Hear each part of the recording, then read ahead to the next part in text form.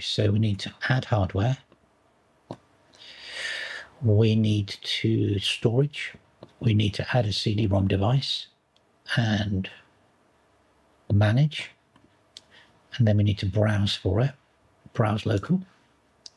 And in VM here, there's an ISO. Click on that, open, finish, and it comes up with an error, but just click yes.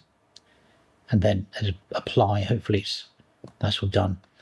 And then, okay, so now I need to launch my VM. Boot it, here it comes, let's get this full screen. Up it comes, so all we need to do is go into File Manager, and now you should have a CD-ROM drive. There it is. And we need to run this.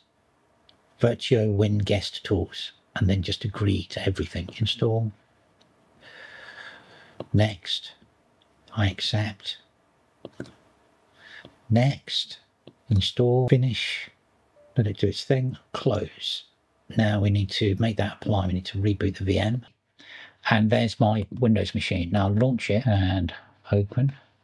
That one, okay, let's get rid of this one. Let's just make this full screen. We've logged in and we're in. Now what I've done, you may have to do a bit of tweaking. In the setups, you have to add external places. So I've added an external drive here